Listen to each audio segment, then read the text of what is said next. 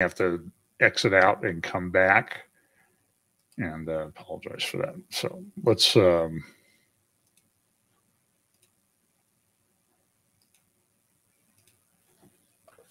on a word of prayer. Lord, thanks so much for the day. Help us to always remember the importance of the birth of your son and the lessons that we can learn from that, and how many people were not prepared for that, and how we need to be prepared for the next return of Jesus, the second coming of Jesus. So just help us always to keep in mind the importance of his birth and his life and his death and his burial and his resurrection, his ascension and his coming again. Bless us today in Jesus' name, amen. So this is going to be sort of a mashed together thing. I'm going to try to keep this to an hour in respect of your holidays. And if you have a question, I'll try to get to it. Please put it in all caps, and I'll try to get that to it. So here we go with just some of the things that I've been looking at. It has been just absolutely crazy week. I have tons of tabs and everything open. So if everything crashes, I apologize for that. So just a reminder, we talk about, so today we're going to, by the way, today's, I believe, the 8th day of Hanukkah. So happy Hanukkah. Hanukkah is very important. Without Hanukkah, there's no Israel to be around when Jesus was born. And that's very important. It saved the temple. It saved a lot of things. And so you can read about that in 1st and 2nd Maccabees. I don't think that that's scripture, but it's certainly a good historical record, particularly the book of 1st and 2nd Maccabees. In fact, they've even made some recent discoveries of Maccabee era coins, I think 15 or so. When you drive in from Ben Gurion Airport to Jerusalem, you'll go past the area where the Maccabees were from. They rose up in revolt and preserved the temple, and the temple was there for Jesus' first coming, for the Messiah's first coming. So we talk a lot about the convergence of events, and everything is converging. So this is just sort of a grid that I use: acceleration, convergent, logistics, and understanding. And I think we're seeing a lot of these come together right now. Things just seem to be happening very, very quickly. There's a lot of the logistics aspect of some of these things. I have some comments about that, and understanding. So we base a lot of this on the verse in Daniel 12, verse 8, 9, 10. And I heard, but I understood not. Then said I, O my Lord, what shall be the end of these things? And he said, Go thy way, Daniel, for the words are closed up and sealed till the time of the end. Many shall be purified and made white and tried, but the wicked shall do wickedly, and none of the wicked shall understand, but the wise shall understand. In the first part of Daniel chapter 12, it's talking about the fact that people are going to go to and fro, and knowledge will increase. Now, certainly, I think there's a double application to that. Certainly, we live in a time where things are happening very rapidly and knowledge is increasing. I would say that, as I say before, it's artificial intelligence. It's not real wisdom. And then I think the other thing we need to keep in mind is Matthew chapter 24, where Jesus makes reference to Daniel. When you see the abomination of desolation spoken of by Daniel the prophet. So it tells us who wrote Daniel, tells us Daniel's a very important book, tells us something that we're supposed to be looking for. And so we can sort of see that centered around the Temple Mount in Jerusalem and the things that are going on there.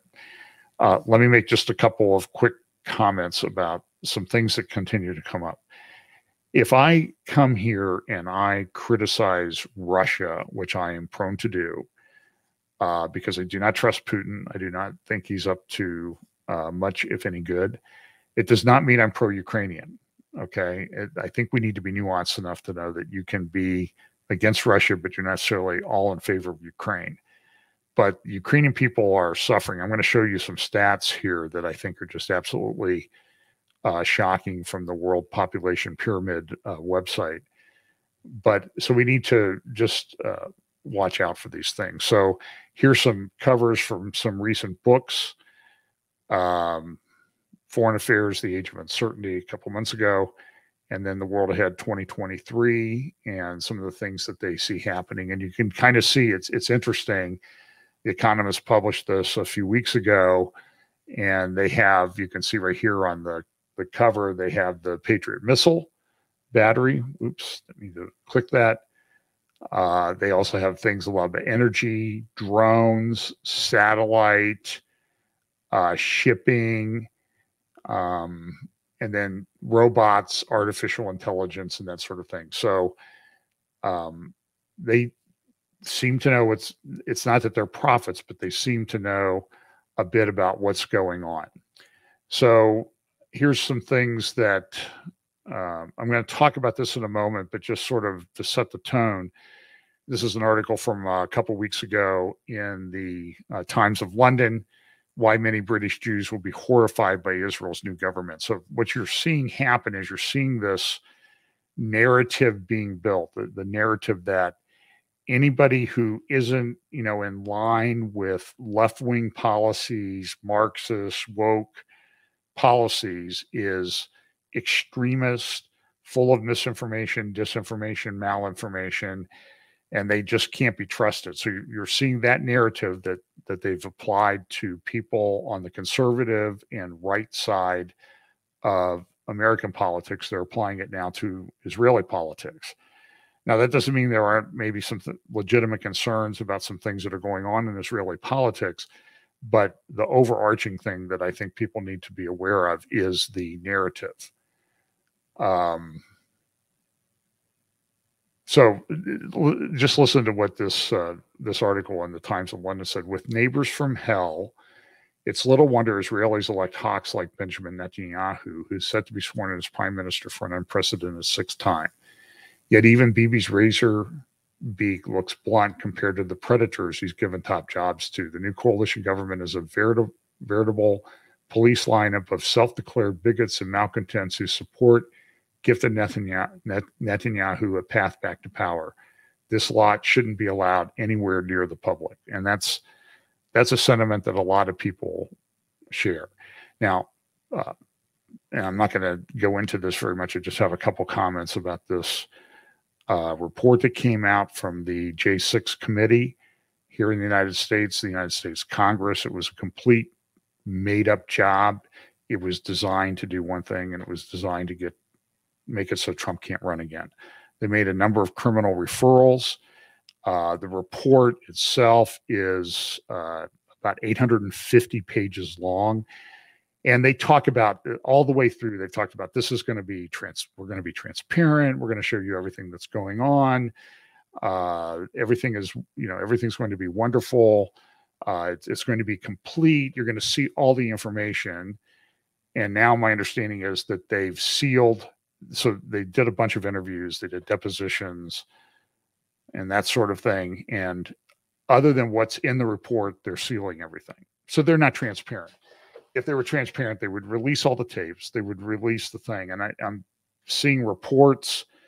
I saw an interview with a gentleman just recently, and I can't remember his name right off the top of my head, who's been in prison for almost 2 years now since the events happened. There are people that weren't anywhere near the Capitol building that have been arrested. Their lives have been ruined.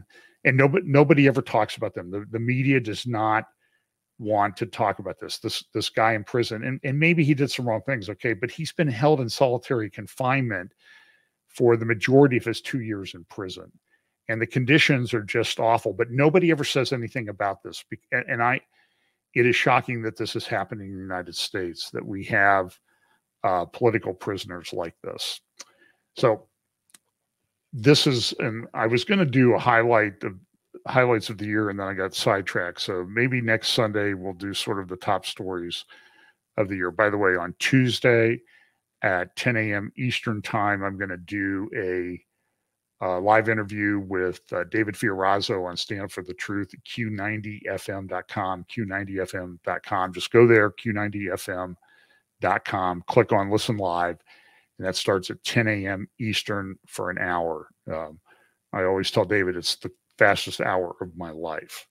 There's also an interview I did while I was in Jerusalem 2 weeks ago today with the Goslings. You can find that on their YouTube channel.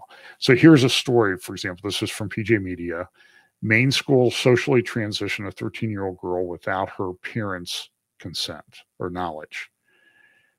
This is happening way too often. The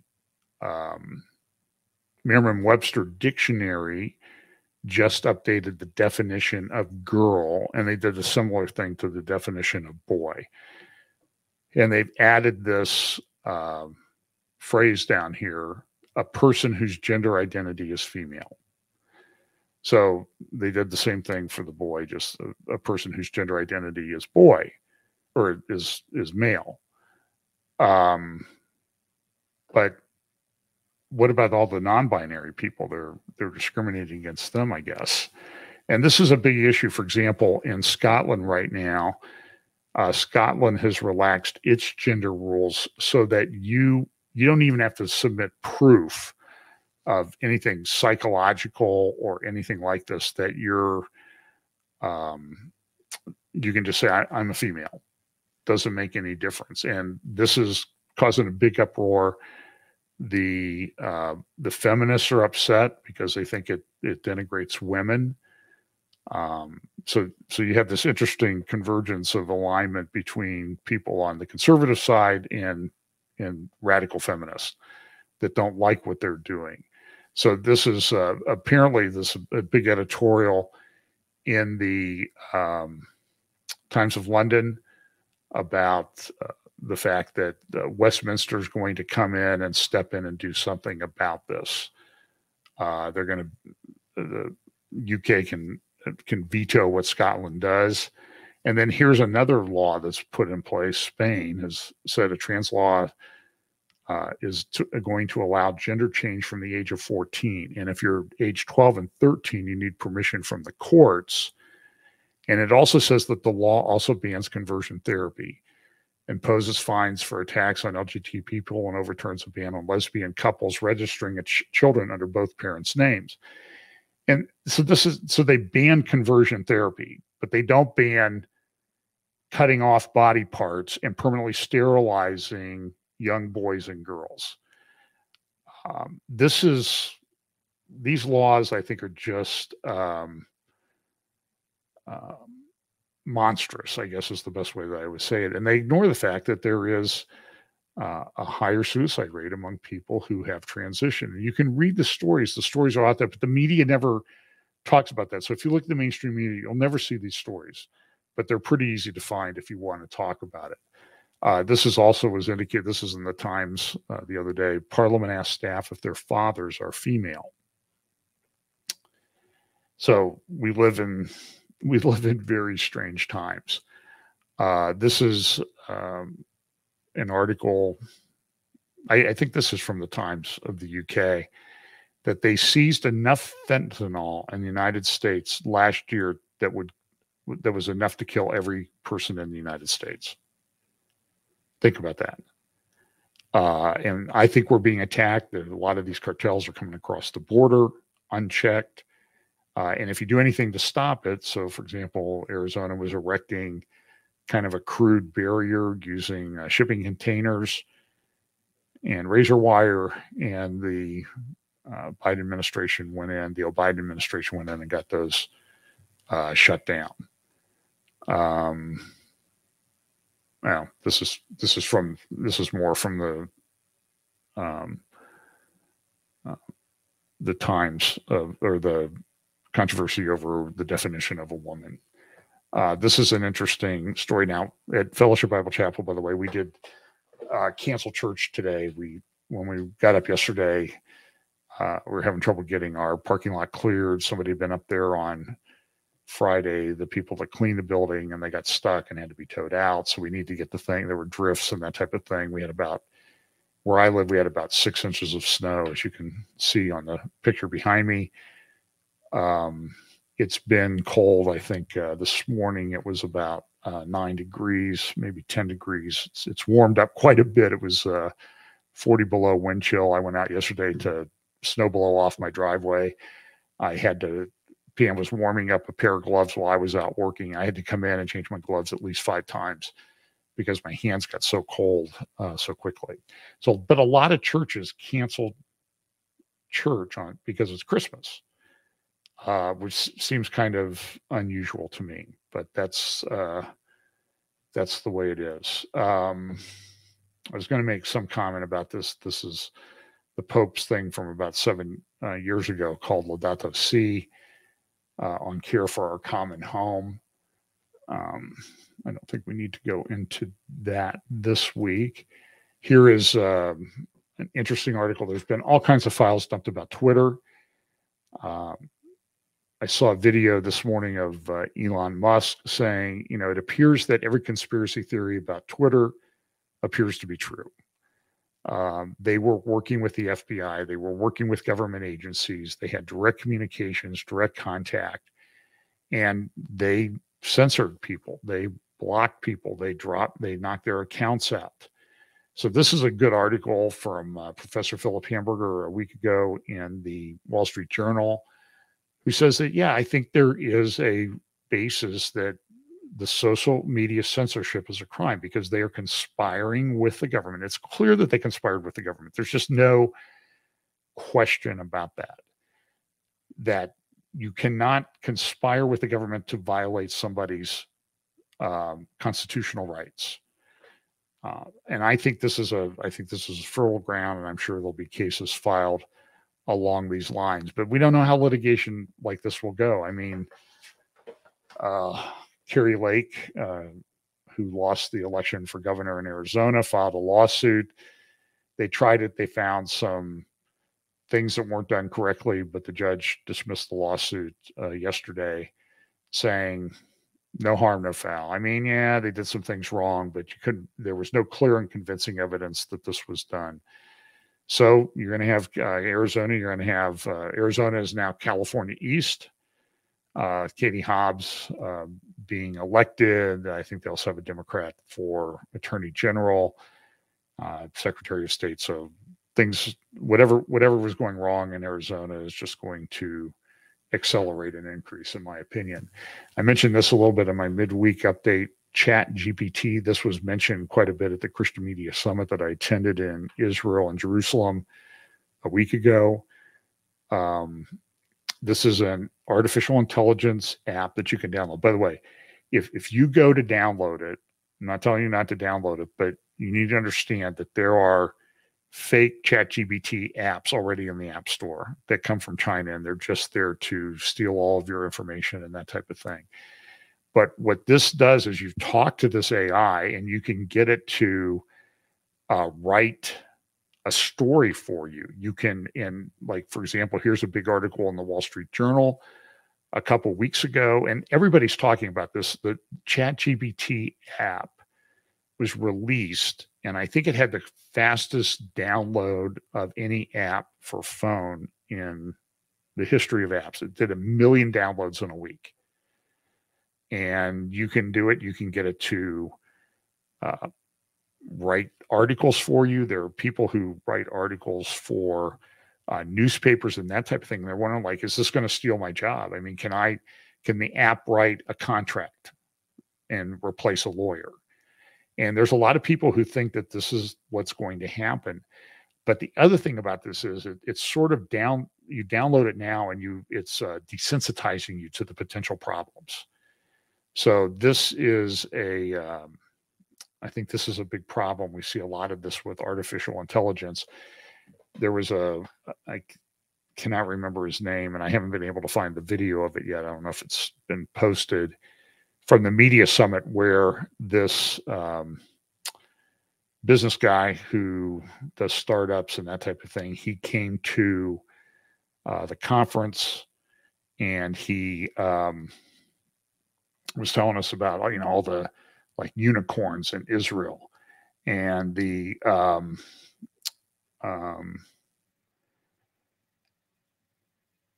and so in the percentage, if you look at the percentage of Israel that Israel constitutes to the population of the world. They should have one unicorn, maybe one.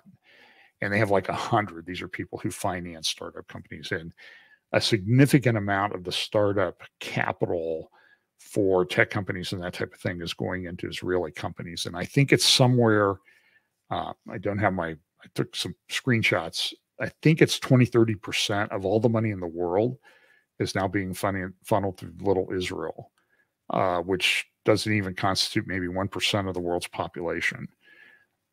It's pretty stunning. But this Chat GPT, everybody was talking about it, the business guys, and like, here's one that, somebody tricked it into making a bomb recipe. And I just think that there's a desensitization that's occurring with these things. The Biden administration is also funding research to develop artificial intelligence that detects microaggressions on social media. Again, this is just, this is from the Washington Free Beacon article.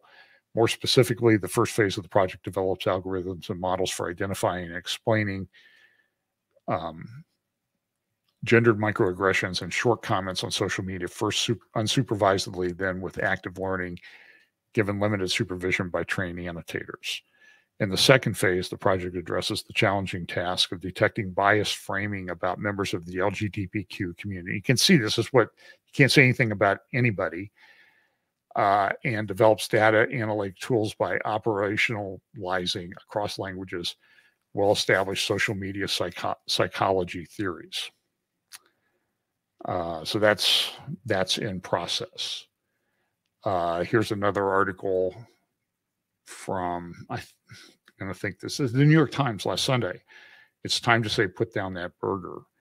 And the guy from the startup, the business guy who spoke at the media summit in Jerusalem was saying, now, we got to go to plant-based meats and that type of thing. And, or meat-based, artificial meat, whatever they call it. It's just, it doesn't sound very appetizing to me. This is also an article, this is from the Atlantic Council, about a week ago, that the United States is well on its way to developing right now, bank-to-bank digital currency. The Bank of International Settlements has come out and said these things. Now, I'm going to talk just a moment here about demographics. I talk a lot about demographics, and the point of demographics is the world is changing. The world is changing very rapidly. The collapse of demographics in a lot of countries that I think are mentioned in Bible prophecy indicates to me that maybe those things are closer than we think. Part of that is because of the fact that these countries want to preserve their legacy. They want to do what they want to do, and their countries are collapsing. But this is just an example. So we always talk about Europe in Bible prophecy, and my view is that it may work out that way.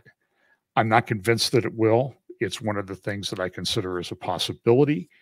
But look at this. So in 1900, the population of Europe equaled 3 Africas.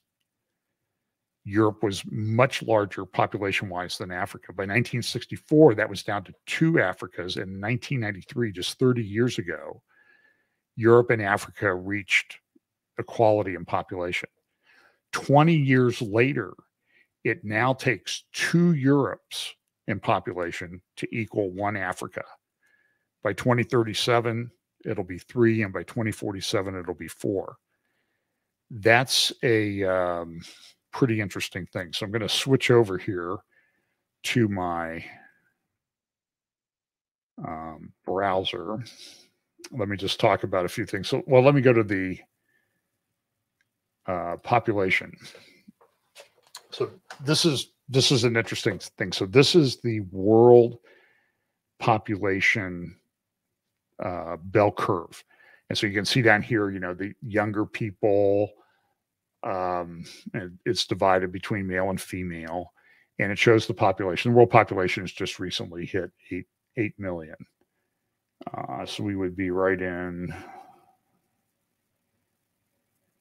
here. But it's changed over time. So if you go back to, let's see, 1985. You see how the bell curve has changed? So you go from 1985 to, let's go to 2025. And you can see how the bell curve has changed. That used to be a lot of babies at the bottom, and now it's flattening out.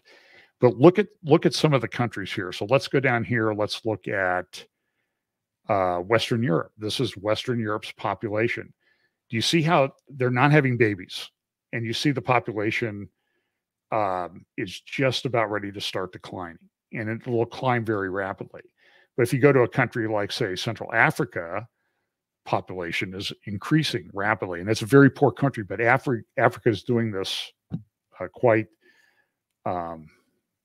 They're growing. I mean, the African increase in population, I think as they get more successful, the population increase will slow down. But I think I talked to you about a study. There was a French book that came out that looked at the growth of population in Africa. And they said that, within the next, let's say 30, 40 years, and again, whenever I say that, everybody says, oh, so you don't think the Lord's not coming back? I'm like, I don't know when he's coming back. I know that I think it's getting closer, but I'm just saying if it stays at this trajectory for the next 30 or 40 years, Africa could have as many as 5 cities in Africa that will be close to 100 million each in population. So right now, I think the largest city on the planet is Tokyo, which has around 30 million people. So imagine there are going to be 5 cities that have 3 times as many people as Tokyo does right now. And so that's going to change things. And it's not likely that the people in Africa will stay there. They'll immigrate other places. And so it will lead to tremendous change depending on the values that they bring with us. But look, for example, here's Japan in this chart. Hang on a second here. I'll make sure I'm okay. Here's another country. Let's go here. For example, here's Germany. You see the decline in Germany by 2100? I mean, it's like half the people. Some countries are even worse. Here's Nigeria. This country is this is, by the way, populationpyramid.net. And you can set it up for, like I set it up for 2022, 2025. Here's Nigeria. You see how that country, so right now, 2025, its population is going to boom by 2021, 2100, triple. And it'll have a city that's probably got 100 million people in it or close to it. Let's see here. I want to show you a couple countries. Here's Japan. This is pretty shocking. Do you understand? I'm not saying it like you don't understand, but I think we need to understand that this is shocking as to what. So right now, Japan is about 100 they were at 128 million. Here by 2020, they were down to 126 million. So the losing population right as we watch, and they lost 1 million people last year. But you get down here to 2100, they're at 74 million. And it's probably going to be worse than that. Another country here that's losing population rapidly is China. Here we go. So you see their curve. They have a rapidly aging population. They have probably close to 70 million or more, maybe 100 million men right now who do not have the possibility of having a marriage partner. Here is, let's look at one more. Let's look at Israel. How's Israel doing? This is kind of interesting. And there you go. Israel's on the ascent. And so they're going to double in population over the next period of time, assuming the Lord does not return. So that's kind of interesting. And we live at a period of time. So I'm going to shut that down. So that's populationpyramid.net if you want to go look at that. This is any of you that live in the Midwest, our wind chills were around 40 below as we're getting storms. In Buffalo, it may be the worst storm they've ever had in Buffalo, ever. We had bad, back when I was in law school, 1977, we had a blizzard. We lived in Indianapolis at the time. I seem to recall there was sometime in Indianapolis. I remember going out to the store during one of these storms. It was like 58 below wind chill. So it's not like 40 below. Okay, yeah, we've had worse. And like every year we lived in Indianapolis after I graduated from law school, we had temperatures in the 21 to 27 below range at least once each year. So it's not like it's the worst, but it's the large area that it's covering this time. So Buffalo is just, look at, this is Google Maps. This is Buffalo today. All those red lines mean that the roads are closed because they're having 4 to 6 feet of snow, 60, 70 mile an hour winds. And my understanding is they're getting another hit tomorrow from the north. So like Niagara Falls, you can look here, this whole area, like all the way over to Rochester's just completely shut down. They're having lake effect snows. For those of you who don't live in near the Great Lakes, the water is still warm, but the cold air blows across it and causes snow to form. So when we lived in Cleveland for a year, 30 some years ago, we lived in a secondary snow belt where we would get some secondary lake effect snows, but we would get up in the morning when there'd be 10, 12, 15 inches of snow that weren't there the night before. I went to the office one Saturday morning. I was in my office for 2 hours. I parked on the street. I came out, there were 12 inches of snow in the car. I drove a mile south of downtown Cleveland and there was no snow anywhere. So it's very dependent on where the wind blows, but Buffalo is just getting hammered. So that's true. Okay, so let me go back to my slides here. I'm going to talk about this in just a moment. I've got to find my slides. And okay, so demographics. Now, this was kind of an interesting article at Slate.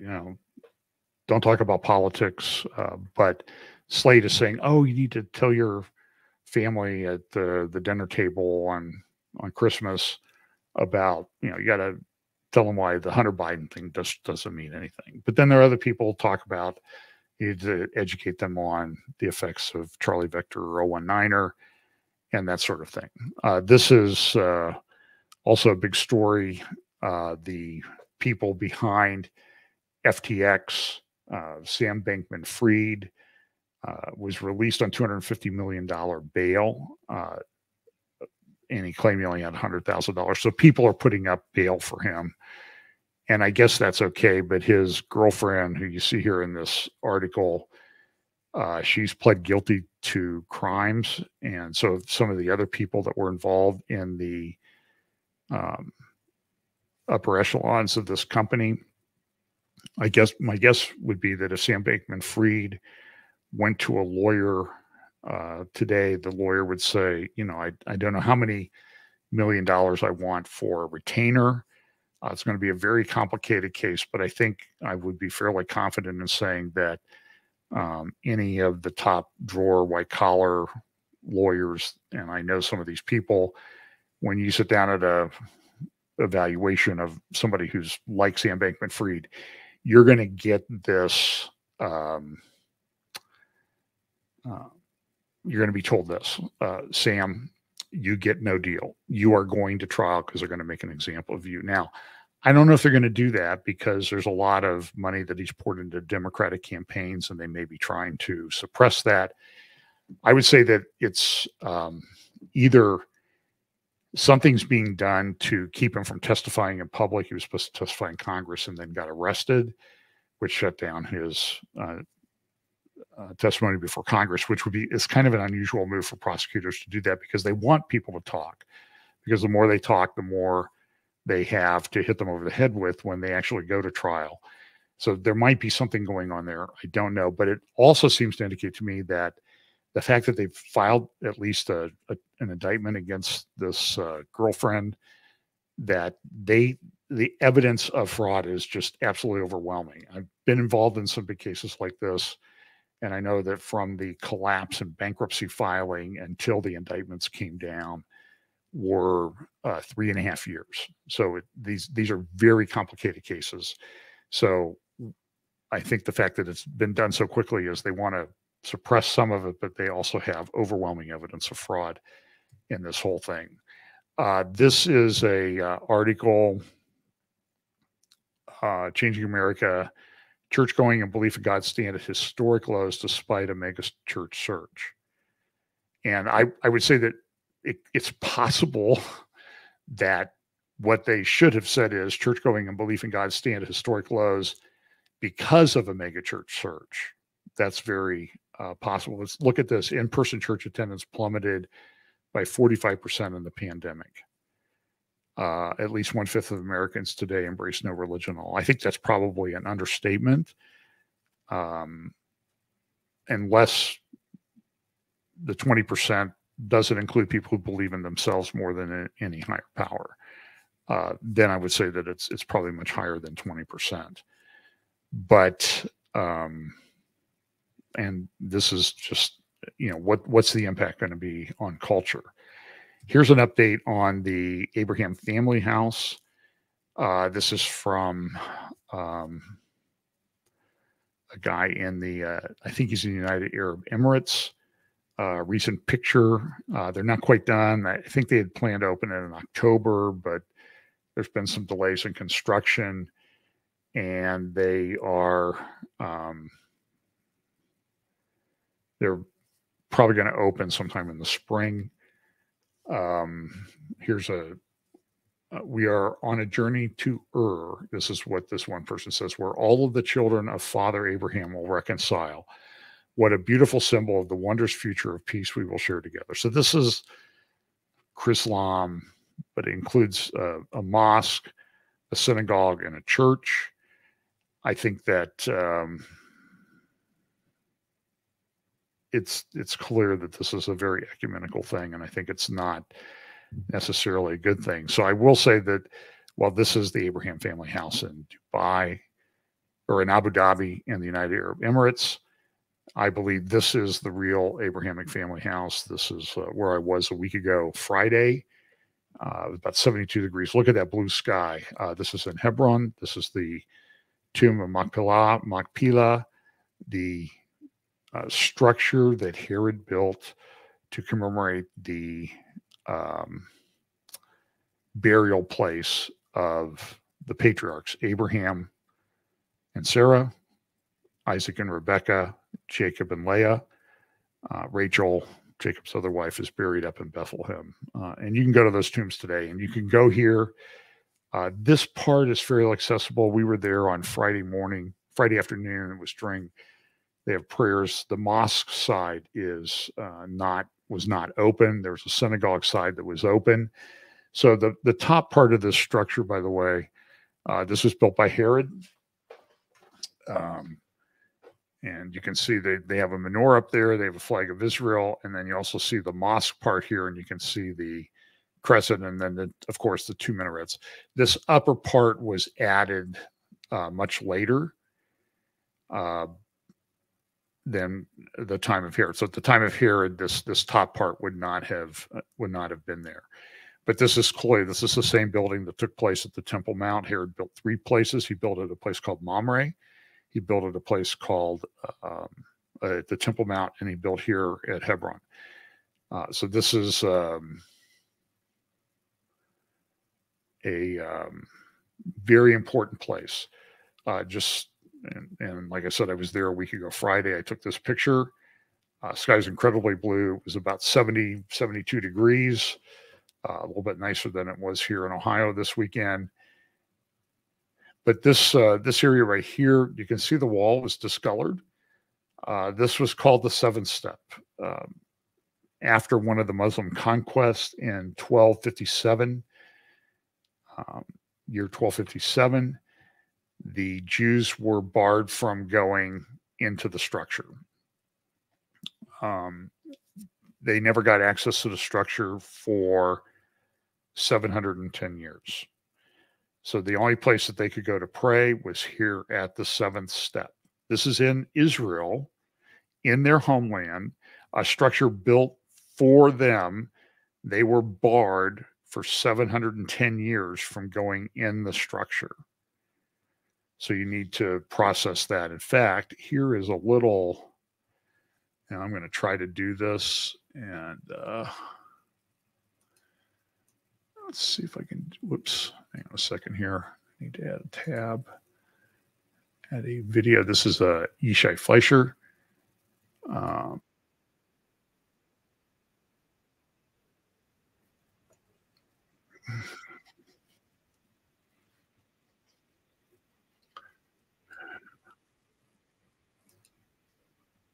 Okay, hang on a second here. I got to.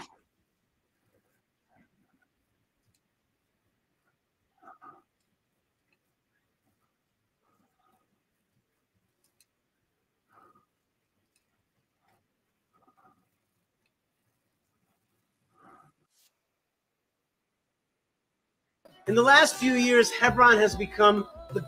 Okay, this is Yishai Fleischer. He's the official spokesperson for the Jewish community of Hebron. They, about 1% of 1,000 Jews or so live among several hundred thousand Arabs. And so Yishai, I went to his house for Shabbat a week ago Friday. Wonderful evening with he and his family. I think I played a video clip of his wife last week. So here's Yishai talking about an Arab guy who comes into the Jewish part of Hebron to complain about apartheid. Here we go.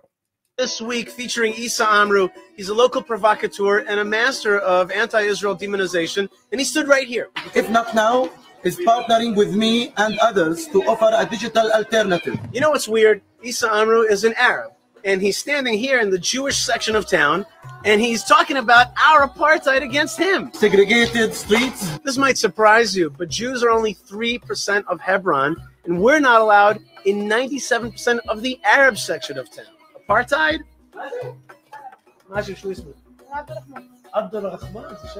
In the last few years, Hebron has become the ground zero of the anti-Israel narrative. So-called human rights organizations bring tourists to Hebron, but they show them a very thin slice of life here. Their goal is to demonize Israel and portray it as an apartheid state, make Israel ugly in the eyes of the world. But let me show you around. Okay, so this is the real Hebron. 97% of the city is controlled by the Palestinian Authority, and as I mentioned, no Jews are allowed in here. Arab Hebron is the richest of the Arab cities in Judea and Samaria, the so-called West Bank. 40% of the PA's economy is produced in this city alone. There are 17,000 stores and factories which export 5 billion shekels worth of products a year. There are 4 hospitals, 3 universities, and an indoor basketball stadium that seats 4,000. Now, this great dome that you are seeing is not a mosque. It's one of the biggest malls in the Middle East. It's a 9-story indoor mall where you can find Kentucky Fried Chicken and Domino's Pizza and all the accoutrements of a modern, sophisticated commercial area. If the Jews of Hebron want to eat something, we got a pizza place. That's the only thing we got. Let's go in. Hi, Adele. How are you? Brooklyn-style pizza here in Hebron.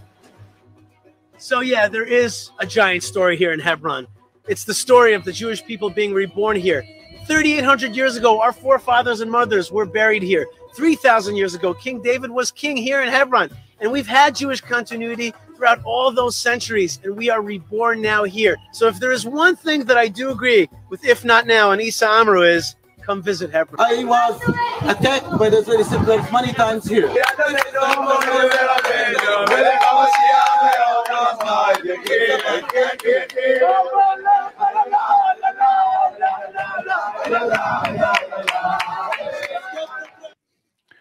So that's sort of indicative of the way that things go. So this is, so let me go back here. Oh, so I have a couple videos I want to play for you. Let's see. Here is, hang on here.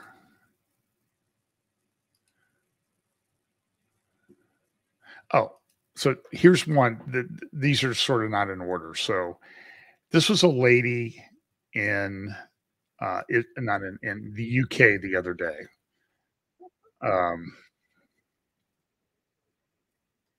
You got to hang on a second here.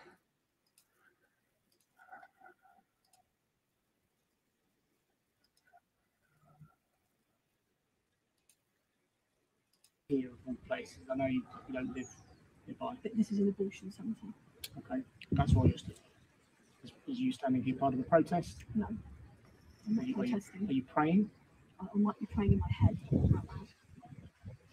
So I'll ask you once more. Will you voluntarily come with us now to the police station for me to ask you some questions about today and other days where there are allegations that you've broken public space? If I've got a choice, then no. Okay, well then you're under arrest. So this lady was standing outside. It might have been in Birmingham, England, standing outside an abortion clinic, and the police came up and said her. Now, so it's always interesting to watch these discussions on Twitter. So, you know, the Christians say, look at this lady. She was just arrested for praying. And then all the secular people, pro-abortion people saying, no, she wasn't arrested for praying. They had an order against nobody's allowed to be there. This is a safe space and she's not allowed to do anything. She's standing there and the police says, are you praying? She goes, well, I might have been praying in my head. Okay, then you're going to be arrested. So listen, this is clearly a suppression of people's free speech. They can go in there and they can slaughter babies, but somebody can't stand outside silently, no problems. And then, of course, everybody on Twitter started, oh, she's been there before. She knows better. She knows she's not supposed to be there. And so she's arrested and taken away. This is what happens all the time. This is just ridiculous. But this is the world that people want. Watch this video.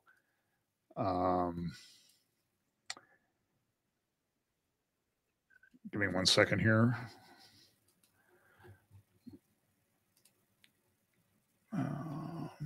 Oops, wrong tab. Share screen, share Chrome tab. Okay, watch this video. This is what they want. This is a thing called Ecto Labs. Watch this. Watch this. Introducing Ectolife, the world's first artificial womb facility, powered entirely by renewable energy. Ectolife allows infertile couple to conceive a baby and become the true biological parents of their own offspring. It's a perfect solution for women who had their uterus surgically removed due to cancer or other complications. With Ectolife, premature births and C-sections will be a thing of the past.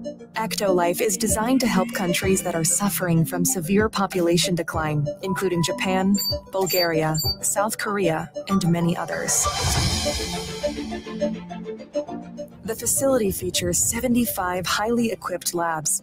Each state-of-the-art lab can accommodate... So if you put on the closed captions on this and you get into about, I'm trying to remember, this video is about 8 minutes long. So at about 6 minutes, it talks about the fact that, hey, you know, this will be wonderful. You'll be able to have a baby. You won't need any kind of, you won't have contractions. You won't have pain. You won't have anything. You just have the baby and you don't have to do anything problem. There's no birth pains or anything like that. And they actually say this in the video. Now, beside the fact that this is incredibly creepy and beyond God's design, this is where these transhumanists and everything want to take this. The other thing that kind of struck me was that when Jesus is talking in Matthew chapter 24 about the end times, he says that there will be birth pains. And so here is the man doing away with the very thing that Jesus used to describe how things were going to be in the end time. The increasingly close and painful contractions as you get closer and closer to the birth. So here's what they say: see, you can do this. You don't have any birth pains. You don't have any contractions. You know, you don't, it's not even messy. You can just go down there and pick the baby up at the lab and go back to work. So this is just so creepy. But this is the people. I mean, this is a proposed facility. I think this facility, they said, would do 30,000 births. So now, look, I don't know how far along they are, but the fact is that they're talking about it. They're doing videos and everything, means that they're moving along. Now, I want to show you another video. One of the things that we talked about at the conference. Let's see, where is that? Oh, here it is. We saw the thing on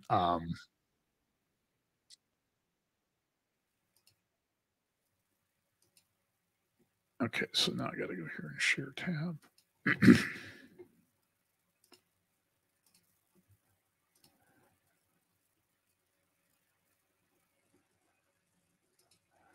Okay, so this is a talk, a TED talk that was given by one of the heads of a company called Synchron.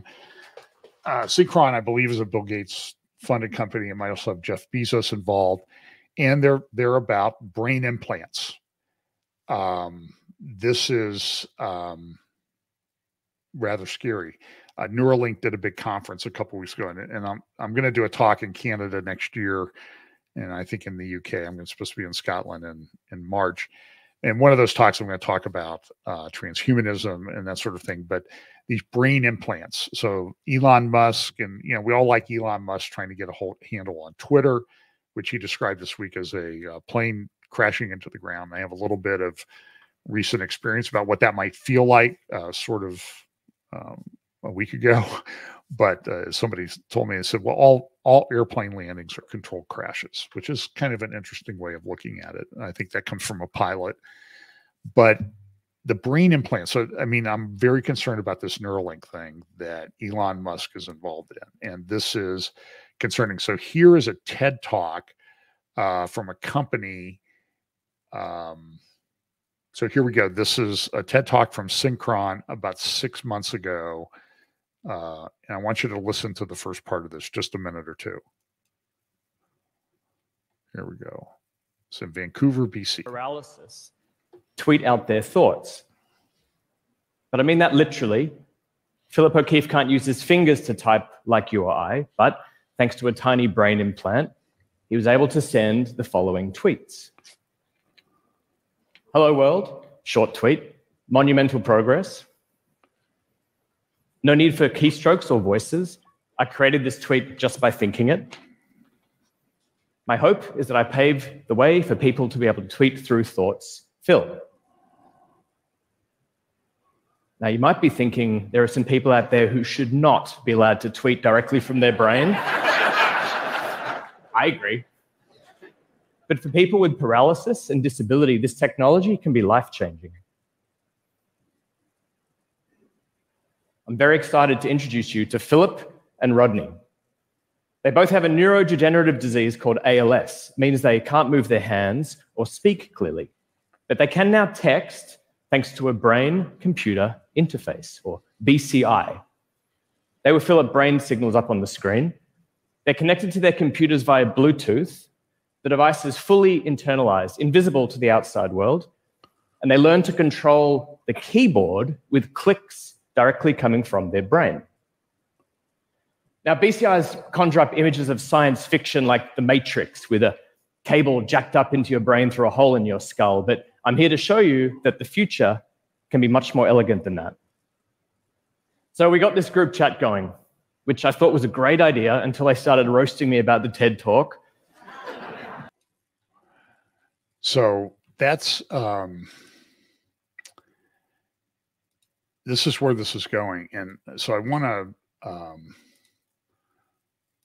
go here. So I need to go to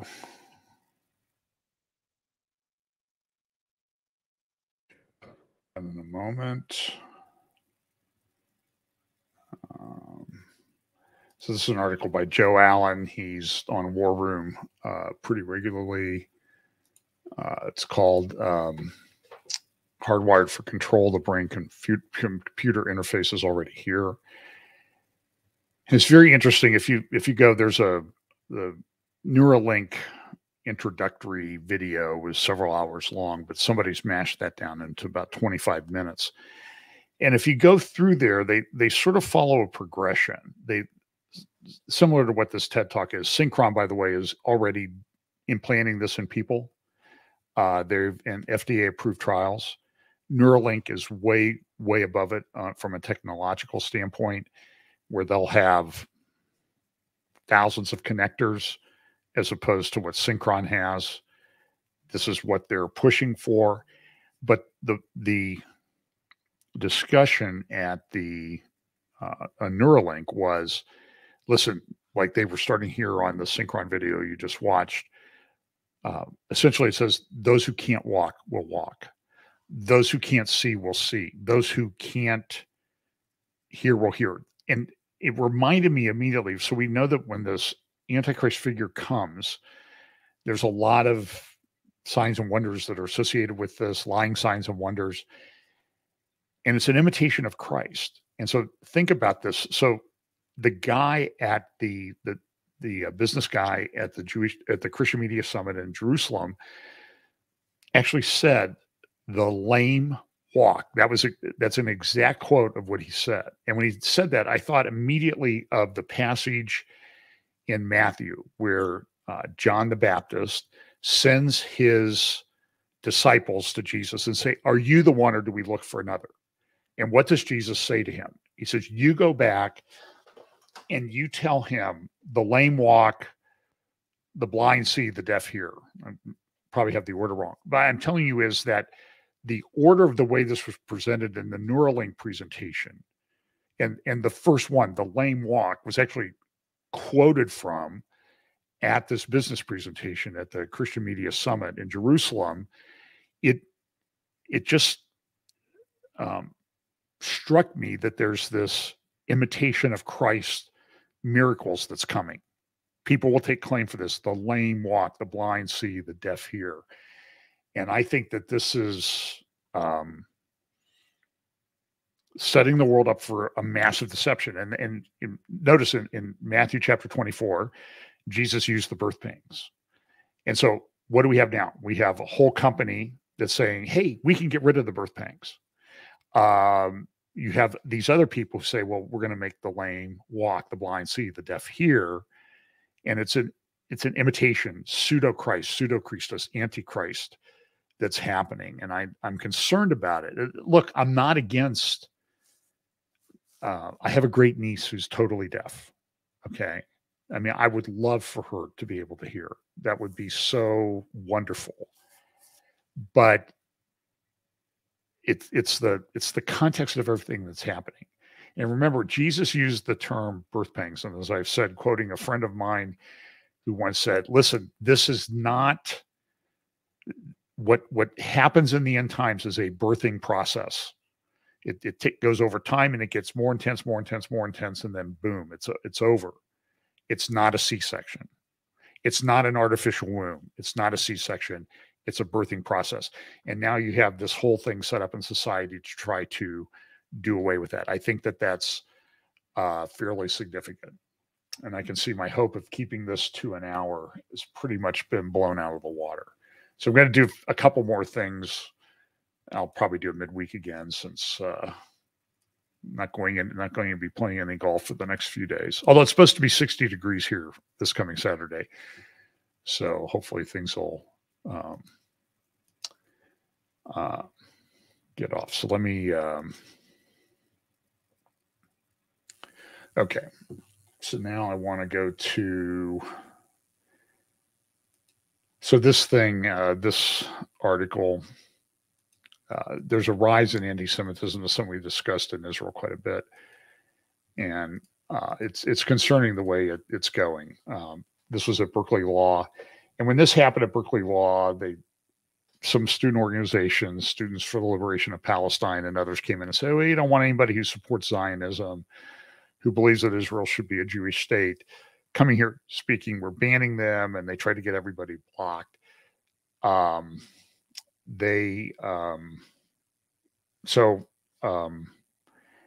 This is Erwin Chemerinsky, who himself is Jewish, the dean of the law school at Berkeley.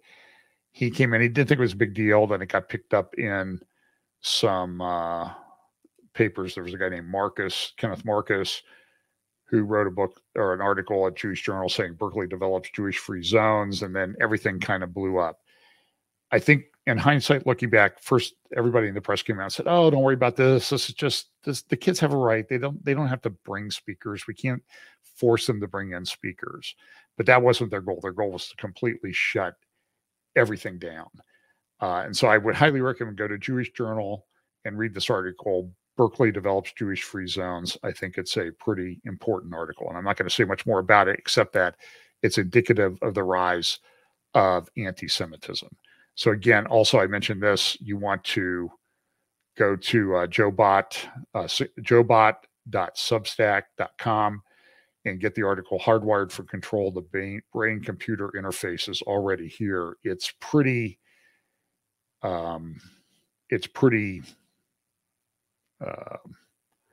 well, look at this article. This paragraph says, last week Synchron and their BCI bankrolled by the palm scanning home invader Jeff Bezos and the island hopping vax king Bill Gates with $75 million in total investment.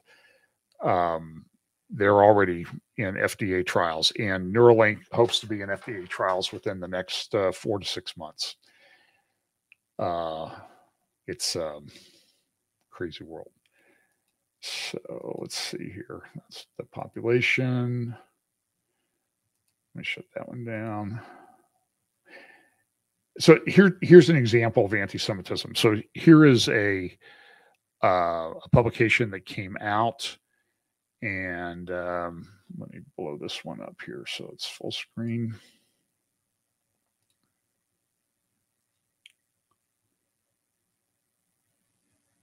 Okay. So here is a publication, this website called Middle East Monitor. It's anti-Israel. It's pro-Arab, anti-Israel.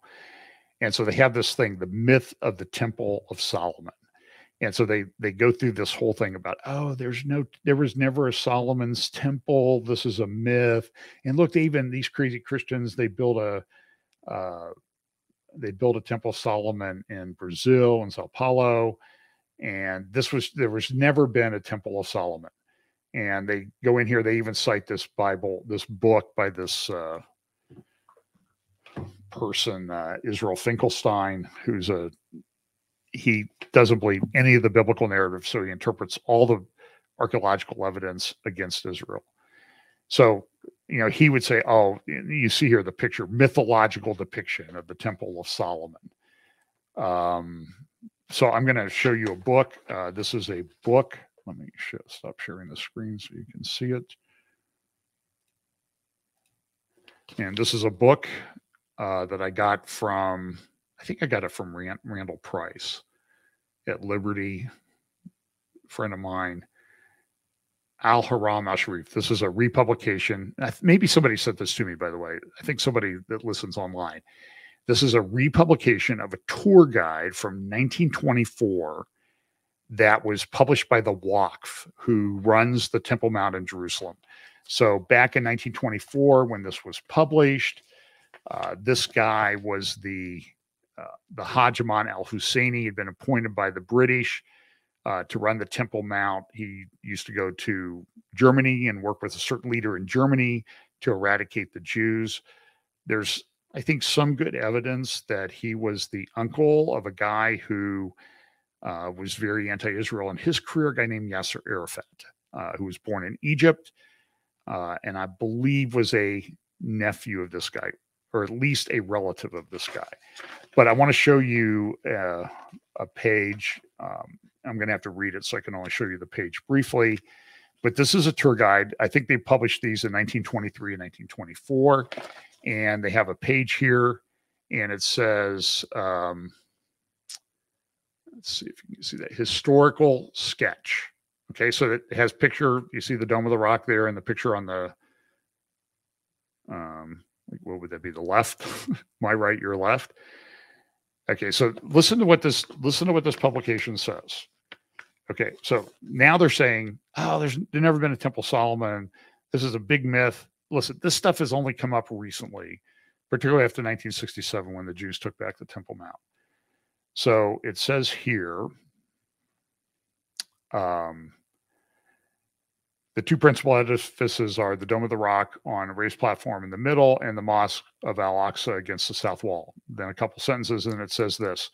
On every side, trees break the prospect, which lend a peculiar charm to the scene. The site is one of the oldest in the world, and it is. I mean, this is where Abraham sacrificed Isaac. And it's interesting how God uses these different places, and they build an altar and then people build. That's how we know these places are real. But listen to what it says. This is a direct quote. The site is one of the oldest in the world. Its sanctity dates from the earliest, perhaps from prehistoric times. Its identity with the site of Solomon's temple is beyond dispute. It says it right there. It is beyond, I don't know if that's in focus, it is beyond dispute.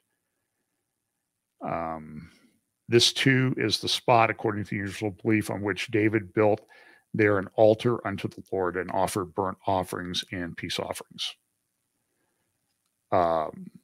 So they said it. I mean, this is the Muslim publication by the Waqf in Jerusalem.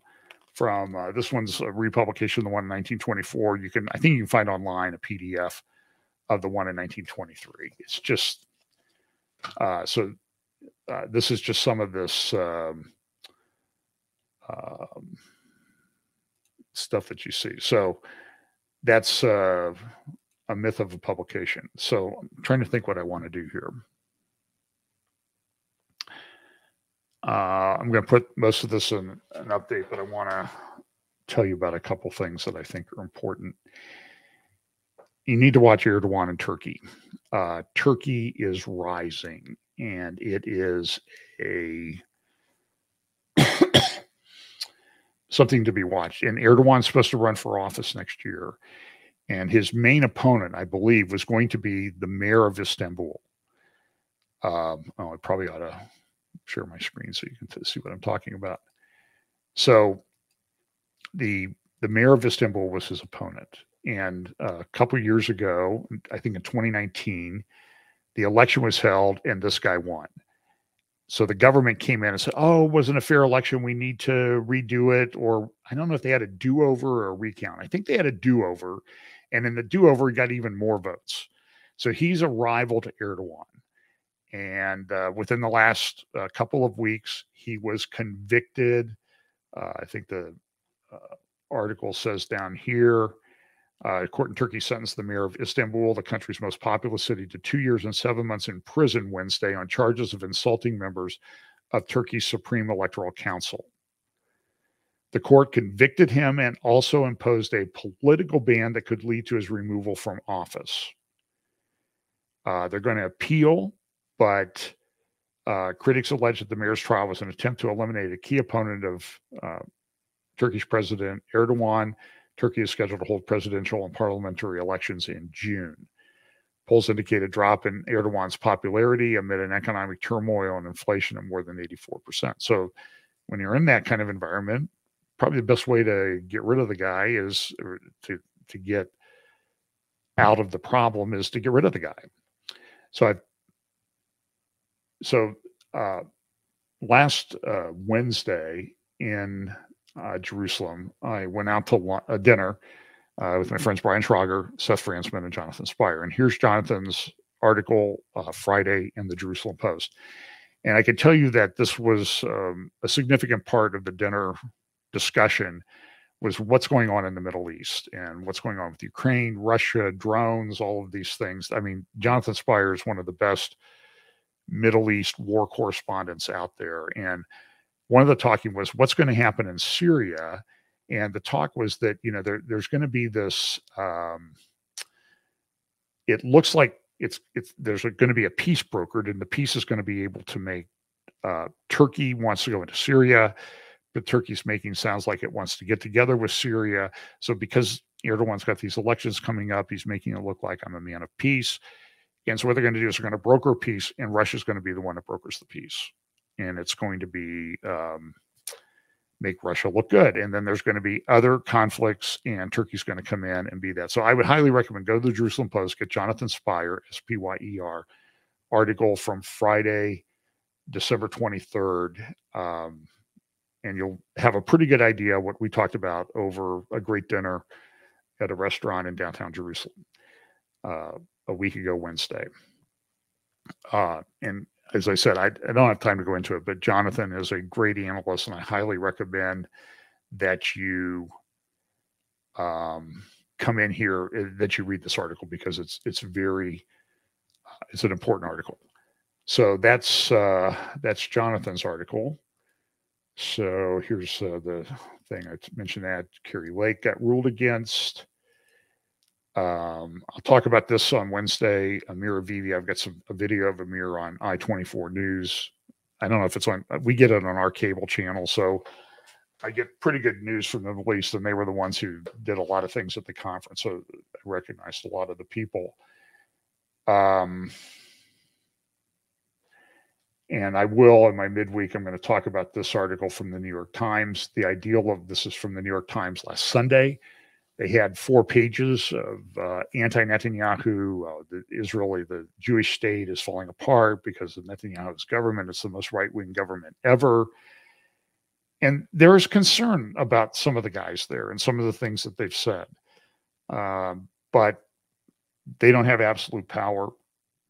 I think they might be moderated, but there is a concern about the Netanyahu government. And I think some people in the Christian press community and that live in Israel also express concerns about that. I don't happen to necessarily share those concerns, although I think it's something that we need to watch for.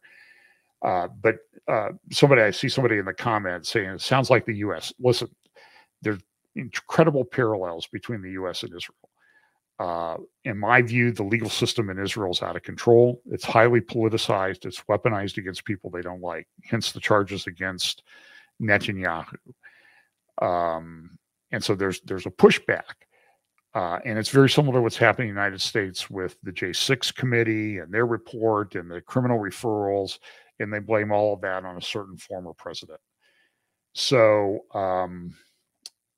I will talk about that in a midweek update. Also talk about Amir, but just to give you, if you want to read about it, there is a European Parliament, or the European Union has been funding things in Area C. I want to pull up a little map of Area C. Give me 1 second here.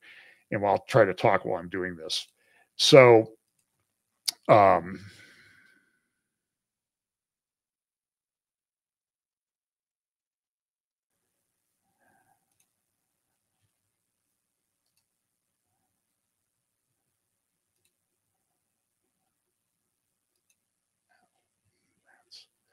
hang on a second here. Google used to be a great thing to search for images, but they changed it. I'm not sure why. Okay, so here, let me.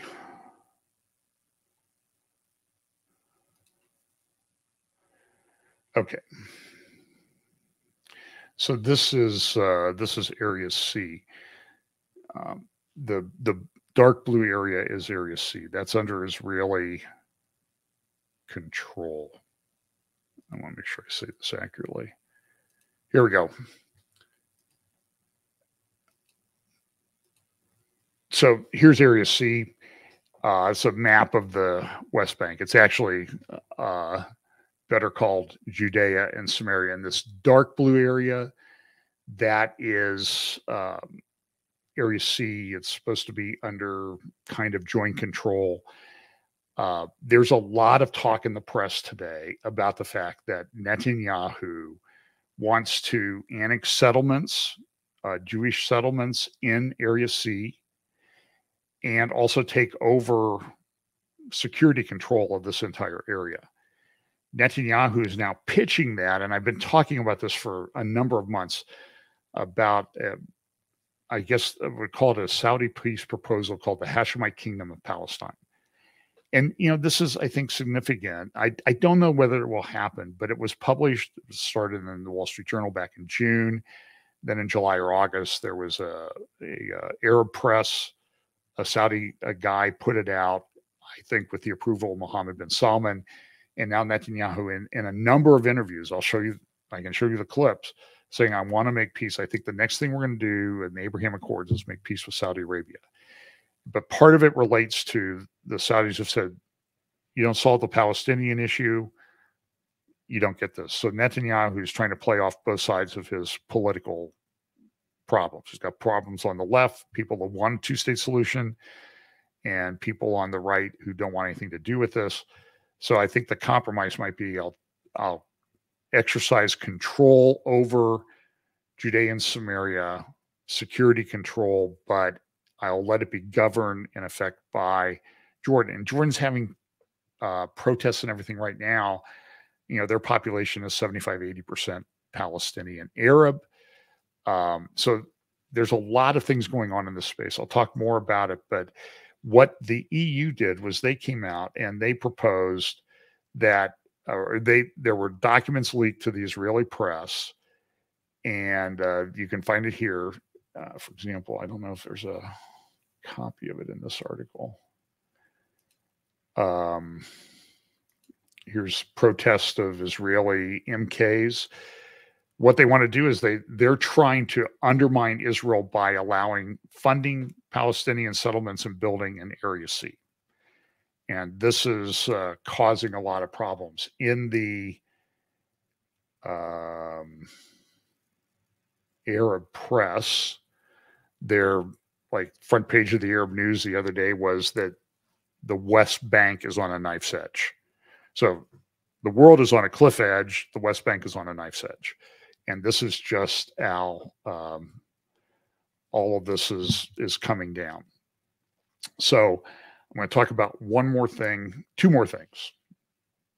Somebody should count them and just shut me off if I go too far. I think, well, I'm not going to go back to my presentation because this takes too much time. So somebody asked a question about how will the Ukraine war end? I don't know. I am very concerned right now that the U.S. is giving Patriot missile battery or batteries to Ukraine. My understanding from talking to military people is that it takes a couple of years of training to operate those. So if those are put into the Ukrainian theater and they start shooting down Russian things in Ukraine, then it's almost an indication that there are U.S. troops on the ground. And that's a very big escalation. And Putin has come out and been very clear. He's not going to tolerate that kind of an escalation. I personally do not think that anybody is doing well in this area. In fact, I meant to say this. In this population pyramid thing that we talked about, I want you to look at Ukraine, because this is a pretty shocking statistic.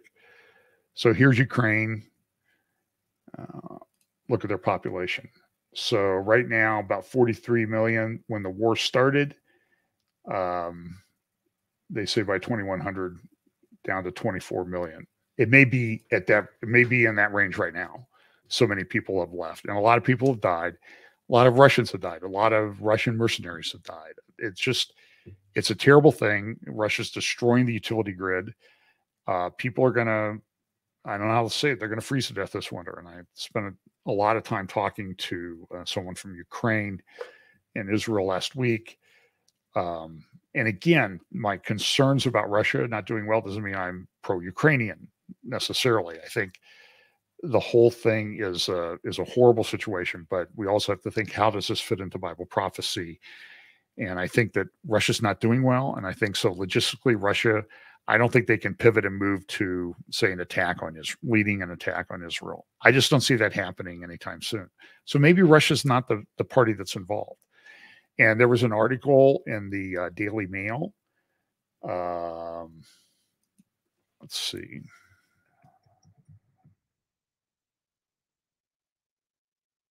See if I can find it here. This is the other day in the Daily Mail.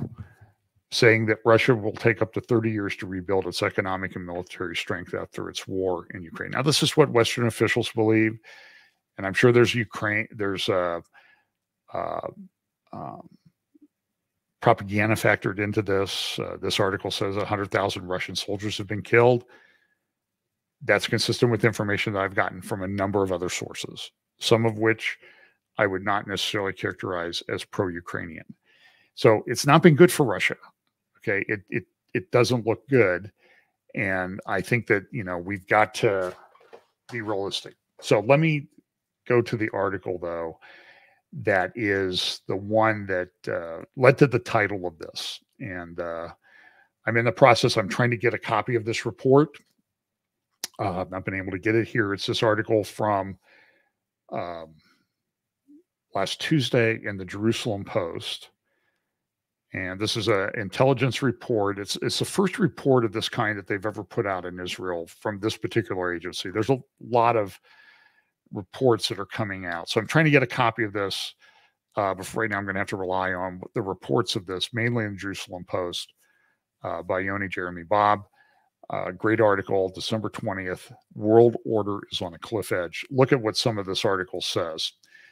The world is at a transition point analogous to being on the edge of a cliff, after which a series of crises striking simultaneously will reorder the planet's geopolitics, the place of technology, the economic order, and a variety of other disciplines from health to energy, according to Israel's first government national intelligence estimate. That's a pretty stunning thing, and I don't think I can blow this up any bigger. But go to the Jerusalem Post and look up World on a Cliff Edge. So let me just read it a little bit. The report was published by the Intelligence Ministry, copy obtained by the Jerusalem Post. According to the report, the world is on the verge of a cliff and is likely to be struck by a variety of crises affecting all aspects of life. Recommendations from a team of 8 experts who wrote the report addressed all critical areas related to national power and resilience, including but going far beyond mere military power. So I would always say is welcome to the party. This is what we've been talking about at Fellowship Bible Chapel for years. This is acceleration. This is convergence. This whole report is based on convergence. Some of the danger areas discussed were health, energy, and water. The report also recognized a major change in Israel's status since evolving from an energy-weak country to energy independent, with the find in recent decades of natural gas in its maritime coastal areas. So they had a conference about this last week. I don't think it's been discussed in some of the other think tanks that I follow. By the way, I have a group of think tanks that I follow. If somebody wants to grab a screenshot of this, I'll put up so I have a bunch of bookmarks on my browsers. And so I have, for example, geopolitics and strategy.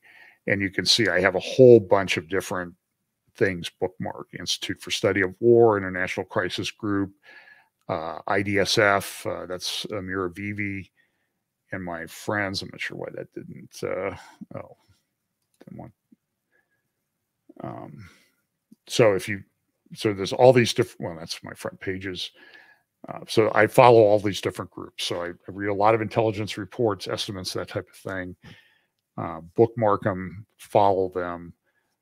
They come out with some great information. For example, this is a website that I follow called Alma Research, and mainly it's based in the north of Israel, up around the Lebanon border.